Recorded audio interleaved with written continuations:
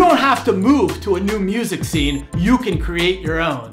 Bobby Borg here, aka Coach, helping you turn your passion for music into a more successful business. In the last 30 years, I've drummed with the multi-platinum group War, written several music business books published by Billboard, and taught as a professor at top universities like USC. I recently Zoomed with a young producer who asked me about music scenes. Here's his question, and here's my answer. Hi, Bobby. My name's Chance. I'm a local producer in a small market, and I was wondering, how do you build up a scene when there is no scene? Okay, well, keep in mind, of course, that if you're talking about creating a scene online, there's already communities like Instagram, TikTok, and YouTube that you can jump into and literally blow up overnight, no matter where you live, obviously, of course. But if you're talking about creating an offline scene, remember that in every small town, in every city, there's musicians and music lovers with big hearts and big dreams that want to come together in a community with like-minded people. Take Princeton, New Jersey, for example, where I grew up. There was no music scene, but what musicians did is they created a scene by literally going to the local YMCA, and there was literally this dance studio in there, and that's where we would throw regular concerts, and we promote it by getting all of the high school kids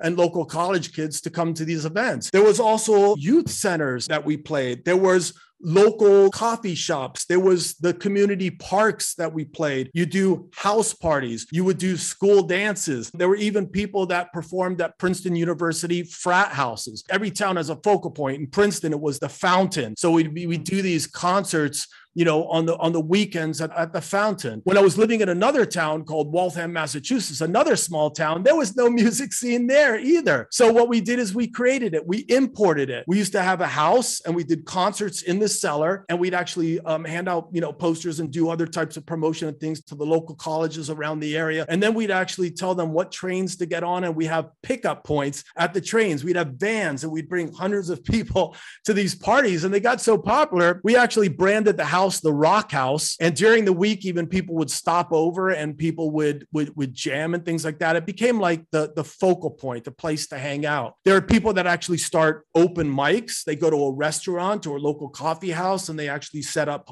local regular open mics where poets and spoken word people, musicians could come up to perform. And then there's even people like you, producers, that actually in their own homes, they set up, like, you know, it's the place where local bands come and record, but also a place where people come and hang out and jam. So again, no matter where you are, you know, a small city, a small town has musicians with big hearts and big dreams where people want to come together in a community and they want to be around other like-minded people and partying. So you just have to be really creative. Now, on that note, I know you got some stuff that's happening on your end. Give us the 6-second promotion of a recent project that you've done. I recently self-produced a track called Emergence of the Excitable One. It's on Spotify and all the other major platforms. Go check it out now.